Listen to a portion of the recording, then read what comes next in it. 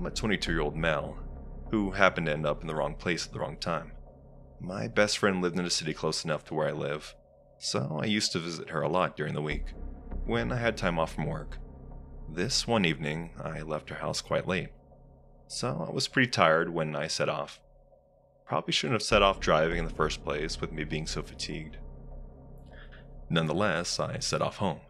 Majority of the journey is on the motorway. About 10 minutes into the journey, I could feel my eyes rolling into the back of my head. I needed to stop.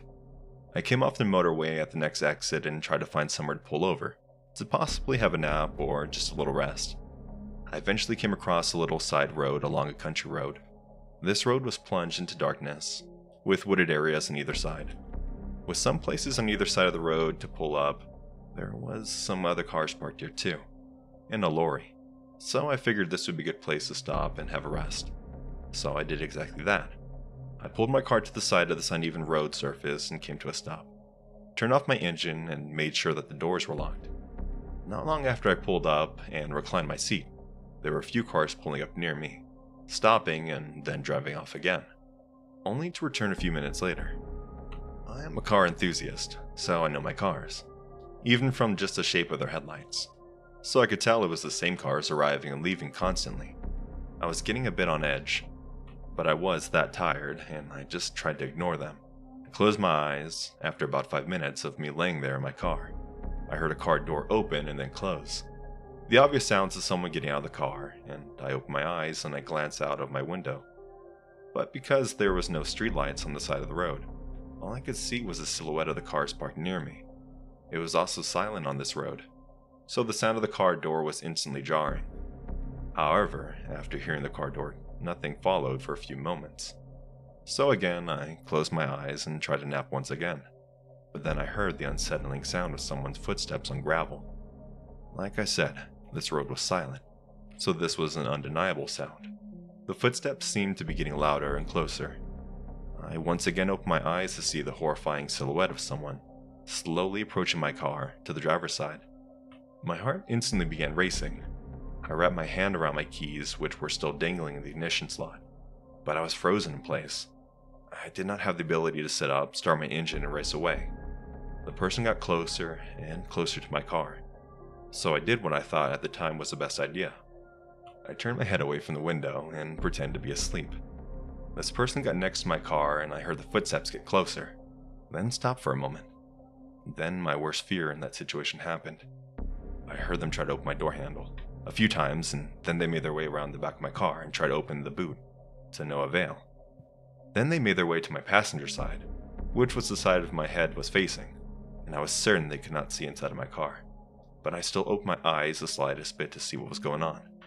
All I could see was this man dressed in black with a hood up, and one hand in his pants, the other one trying my passenger door. I laid still with my eyes half closed, trying to fathom what was going on. After a few more tries of my door handle, he did another walk around my car. I could see him walk past my car, brushing himself against my door as he walked past. He then stopped for a second. I thought he was going to walk away, but he instead began knocking on my window. He did this 3 times, and my heart began racing even faster as I lied there trying to pretend to be asleep. I was certain he was going to try and smash my windows to get in. But to my surprise, he just walked away and got back in his car. He turned his headlights on, and I realized it was one of the cars that was driving up and down the road earlier on.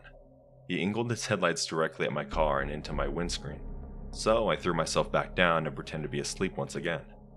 I heard his car set off and very slowly drive past mine, almost stopping when he got next to me. This whole experience filled me with fear and adrenaline to the point of being wide awake, and as soon as I saw his car disappear, I turned on my ignition and got the freak out of there. I drove straight home and had the most restless night of sleep ever. I will never drive near that road again, even during the day. If you're tired and need to drive somewhere, don't. Or at least stop at a service station that's well lit. And please, lock your car doors.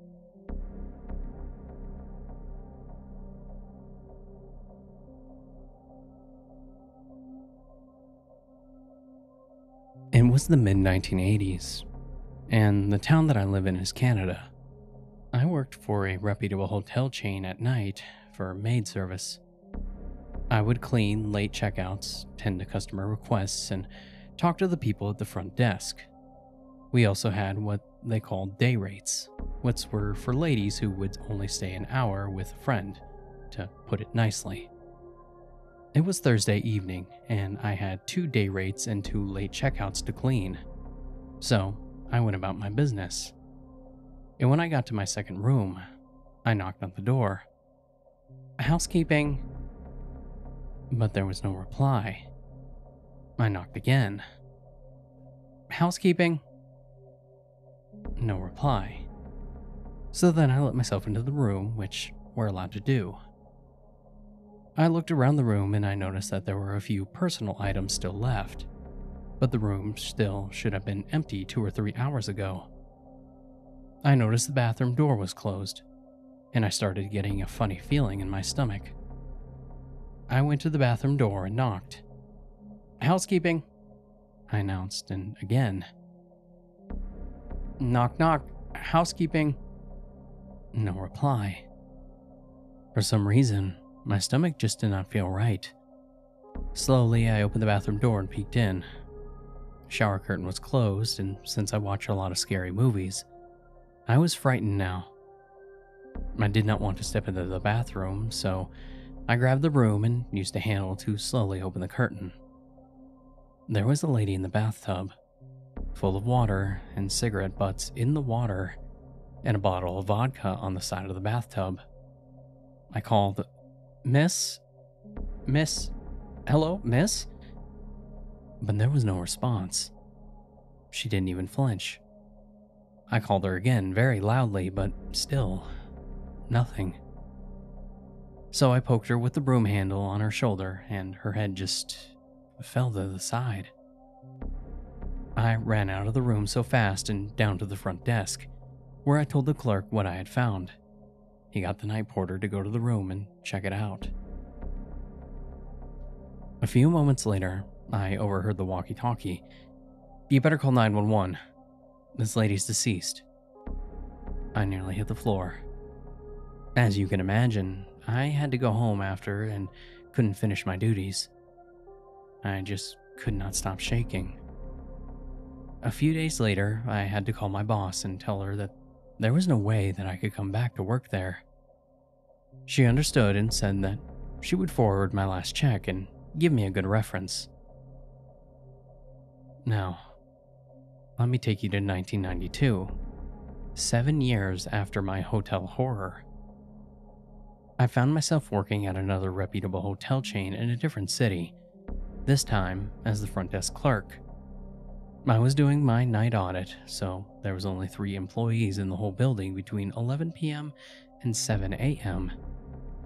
On this particular night, the night porter had called in sick, so it was just myself and the security guard. The hotel was almost at capacity as there was sports teams of young-aged kids in competition for the week. There were 2 rooms that had checked out a day before, but they had them reserved, so it was up to me to clean the rooms as we needed them first thing in the morning. I went to the hall closet, got the maid's card, and pushed it down the hall to the first room. There had been an elderly couple staying in that room, so it was quite tidy, and it took me less than 15 minutes to clean it. I took a short break and then headed back upstairs to clean the second room. I didn't even knock on the door because no one should have been in there as the gentleman had already checked out. I went in, stripped the bed, got the garbage, pulled the vacuum cleaner out, dusted, put the bed together, and then I headed to the bathroom. And the door was closed.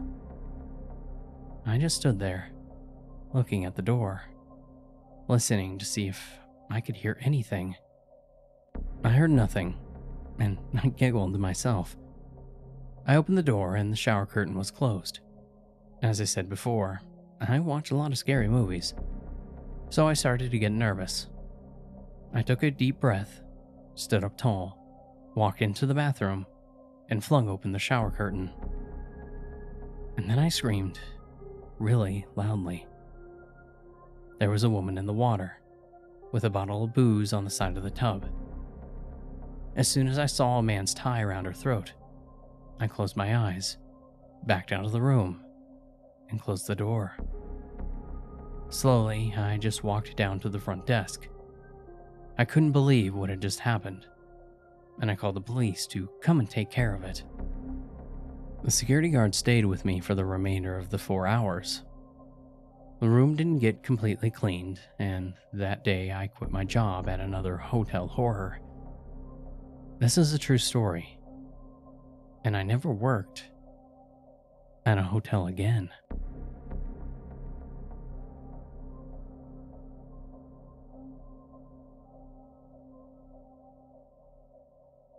I have a teacher at school that teaches a variety of subjects, and he is generally well liked.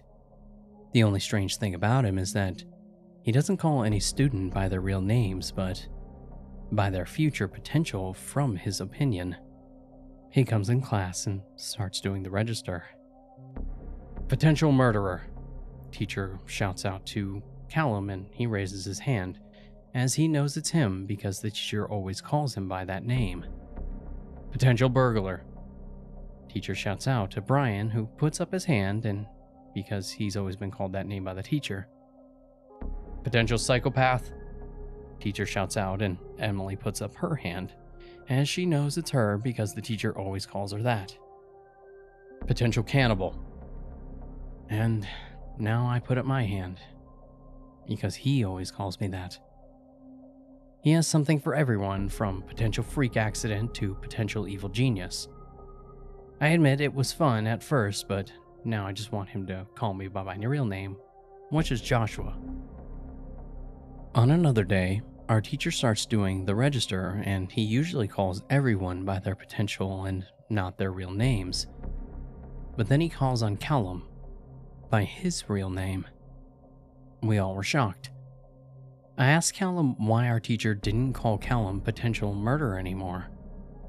Callum told me that the real reason our teacher doesn't call him potential murderer anymore is because it's not potential anymore. It's real. Callum actually murdered someone. He murdered some homeless man because he knew it would make the teacher call him by his real name. Callum then told me to take a bite out of a dead man by ripping some of his flesh out and cooking it, as it was the only way to make the teacher call me by my real name. I took a chunk out of the dead guy, and he hadn't been dead for very long. I cooked it and ate it.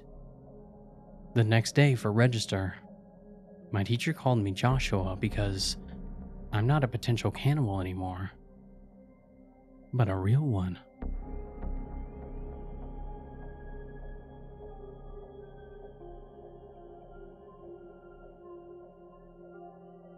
Mommy, why can't we leave Ray? My children tell me all the time, and Ray is physically abusive, and being the stepfather to my children, he's dangerous to be around. He's a steroid junkie who likes to build his body, and he's hit me and the kids many times. Yes, he leaves bruises and marks, but they only can heal when Ray is in a good mood. When Ray is in a good mood, everything is fantastic. When Ray is not in a good mood, then everything is hell and like a storm. He destroys things. We should leave, but I don't. I remember taking the kids and leaving Ray, but the bruises and cuts weren't healing and becoming worse. Even septic. It's only when Ray found us and was in a good mood that our cuts and bruises had healed instantly right in front of our eyes. It felt good, and I remember running away from Ray another time with no cuts and bruises though.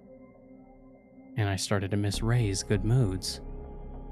When Ray is in a good mood, everything is amazing and life goes exactly the way that I want it.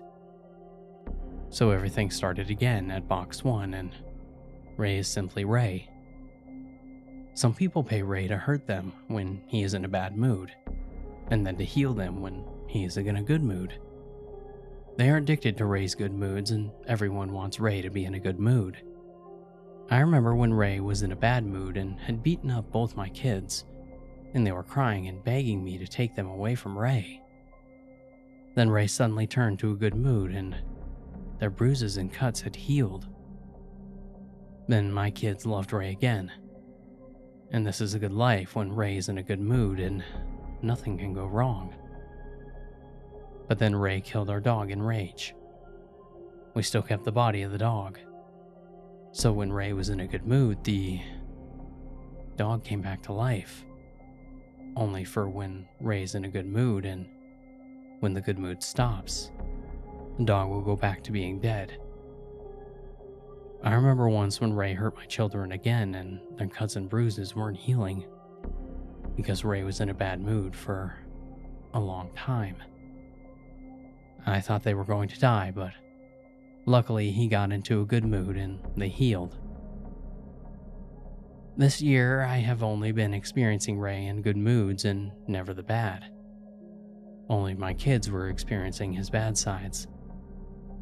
Then my eldest child said to me, "Mommy, just like the dead dog, you only open your eyes when Ray's in a good mood."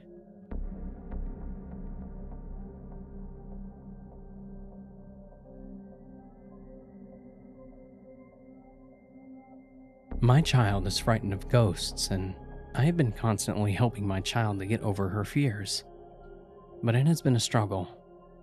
The trials the child must go through in life and all the fears, anxiety, and trepidation they must face is daunting. As a responsible parent, I have been doing my best to show my daughter that ghosts don't exist, and I have taken many steps to assure that ghosts don't exist. I myself used to be scared of ghosts as a child, but my father helped me through it all, and I will do the same for my daughter. In our family, there's a tradition that we do when one of our members is scared of ghosts, and so I call all of our extended family and neighborhood friends to come to my house. The main event was going to be about my daughter realizing that ghosts don't exist, and it will be nice for everyone to be together as it has been a long time. My daughter was terrified and even more anxious as we are going to be the main attraction, but I told her that after the event, she will no longer be scared of ghosts. Then when the day arrived and all the guests gathered around the house, with a man tied up to a chair, my daughter was in the middle. The man tied up to the chair was killed, and as he died, I told my daughter, "Observe the man dying's body and see if there's any spirit that comes out of him." And my daughter just stared at the man with wide eyes. For hours, we all just stared at the dead body, as we were all witnessing no kind of spirit come from the man's body. There was a lesson for my daughter and a reminder to everyone else in the room that ghosts or spirits don't exist. Then, on another night, my daughter got scared again and killed our cat. She looked at me and said, "I just wanted to remind myself that ghosts or spirits don't exist."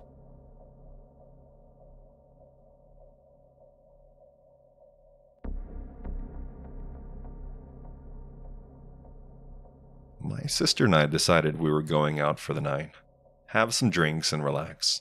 We found a place, had a great time. As the night came to an end, we decided we wanted to stop at a gas station to use the bathroom and get something to drink. As we pulled into the parking lot, we saw a few cars there, and the gas station attendant standing in front telling people he was closed. It was about 3 a.m., and this was sad but expected. We quickly pulled out and headed on our way. Another car that had been parked pulled out behind us. We laughed and said, "Well, I guess he gets it too." It was probably about 5 miles down the road, and we realized someone was tailgating us. My sister decided to floor it, and the car behind us did the same. We didn't think much, just called the guy an asshole, and kept going. We were now paying attention and decided we were going to take a different route. The car did the same, maintaining a high speed and continuing to tailgate us. I told my sister to fake a turn and see if they'll pass us. She gets in the turn lane, and so did the car. We contemplated for a moment, and I told her to floor it. At this point, we were freaking out. I told her, "Get on the highway," and let loose on this person. We got on the highway and they were right there. We're going about 120 plus miles per hour, and this car was doing the same sticking with us. If we changed lanes, they did. She brake checked him, and it still didn't deter him. As we were hoping a cop would magically show up, we decided to go to the fire department, as it was closer than the police station. At this point, the person's been following us for almost an hour. I don't know why we didn't call 911. It just never came to mind. We got off at an exit, blue red lights, and still hoping a cop would come out of nowhere to no avail. We make it to the fire station, and the car pulls up behind us. At this point, I'm enraged. How dare this person do this to us? I'm stupidly filled with liquid courage and adrenaline. Jump out of my sister's car and haul ass to the person's car. I demanded to know what he thought he was doing, and why he did what he did. I made sure to yell, hoping to stir some firemen. It was a middle-aged man in his late 40s and early 50s, gray hair, cleanly shaven and alone. He started stuttering and said, I was just scared. I was scared. I saw you girls at the gas station and how quickly you pulled out. You just looked safe to me. At this point, I was completely bewildered. He went on to say how he was homeless and new to the area, and pulled the good Christian act. After some of his lies, we simply told him to park where he was, and then gave him names of churches and places for him to stay. We then left, and he didn't follow us. We made it home completely weirded out. He gave us his real name, and we decided to look it up. He had lied about everything. He had lived in the area his whole life. He had a job and a home. I still do not know what he wanted that night. I don't know if he thought we were easy targets for trafficking or to rob. Thankfully, we didn't find out what his true intentions were.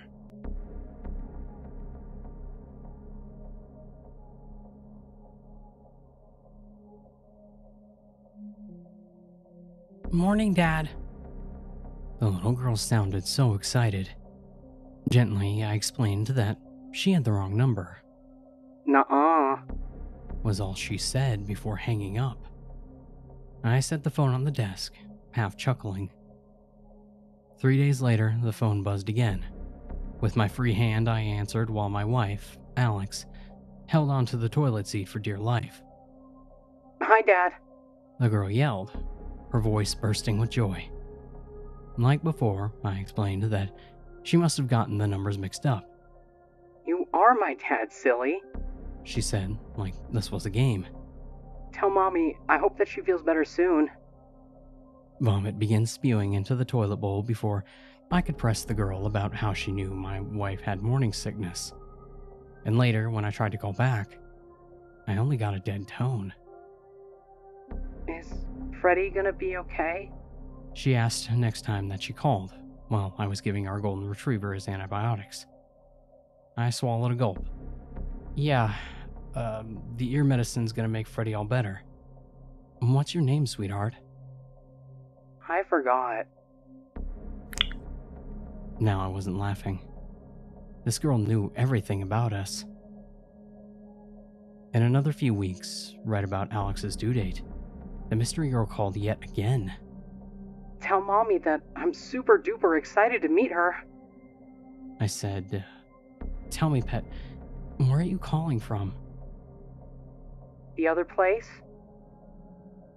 Where's that? I don't know. Well, how'd you get there? I was in a puddle, and it was cold, and I was crying. And then I woke up here. And what does the other place look like? All black and squiggly. And are you alone? Is there anybody else there with you? Only Mr. Bones. Who's Mr. Bones? He's like a bloody skeleton with creepy smile, except scary. Is he there with you now? No. He kept laughing about how he wants to hurt people, so I ran until I got warm, and then I saw you clipping Freddie's nails. That's how I knew you'd be a good daddy. So I stayed here. I can't wait to meet you and Mommy and Freddie. I swallowed a gulp. I'm not saying I believed in reincarnation, but I almost did. But really, would it be so terrible if this all turned out to be true? There's something beautiful about our children choosing us. My daughter was born 7 pounds and 2 ounces, in a delivery room that went about as smoothly as you can reasonably hope for. Back home, as I watched her dream in her cradle, I wondered what might happen when she grew up. Would she recall echoes of our past conversations? Would she still have the same innocent voice? Imagine my surprise when the girl called again later, that very same night. She was hysterical, so I begged her to calm down and explain what had happened. He tricked me. Who did? I asked, confused. Mr. Bones. He knew where I was. Sweetheart, don't panic. I'm sure it's going to be okay. No, it's not. Why not? Because he's the one who got to be born.